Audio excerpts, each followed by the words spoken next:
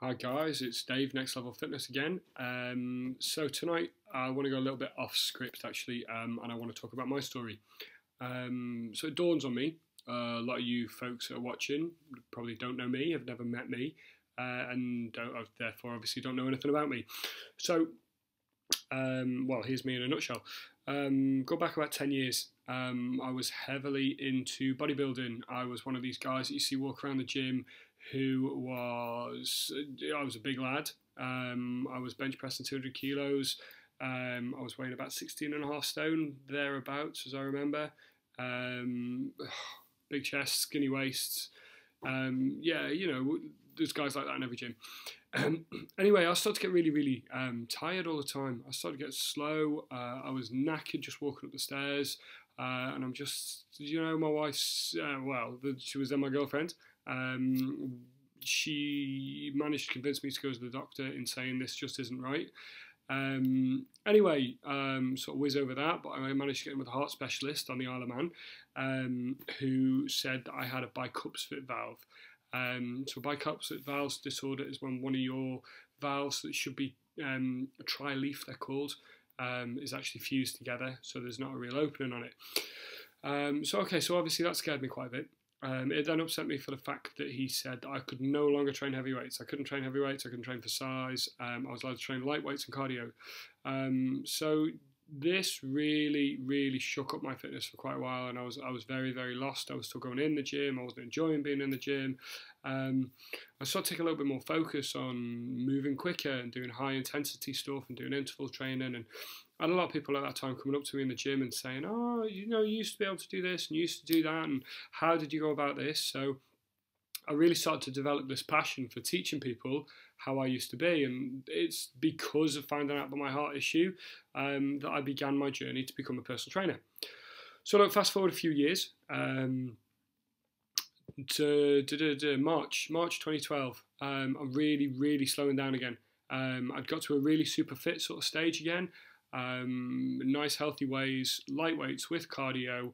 I was really, really happy with how my fitness was going, and I really started to slow down again.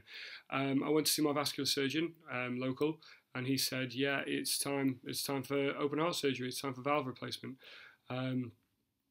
Okay, so the news didn't really shock me. Of course, I've been prepared for it for several years. So I went back and forth to Liverpool several times over 9 months. Until I finally got in to have my valve surgery done. This was a long 9 months, folks. My daughter was only young. This has gone back 2 years. She was 2 years old at the time. And I'd come to the end of the day, personal training.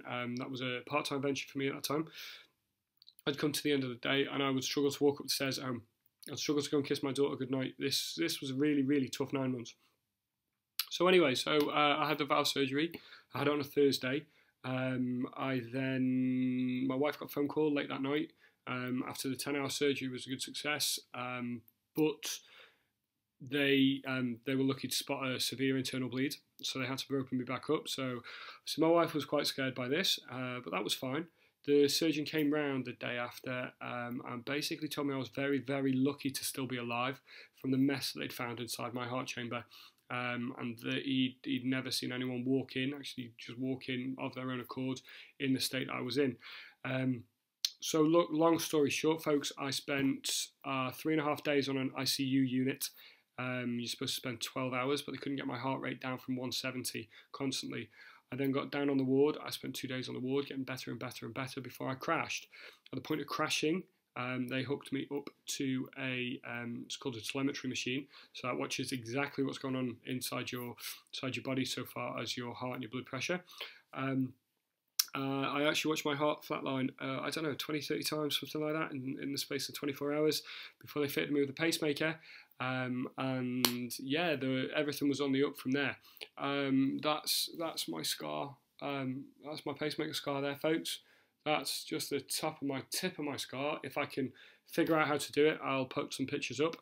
But look, the whole surgery experience off the back of that, 8 weeks later, 7-8 weeks later, I was back instructing my boot camp, and 12 weeks later, I took my personal training business to the next level, funnily enough, and I took it full time.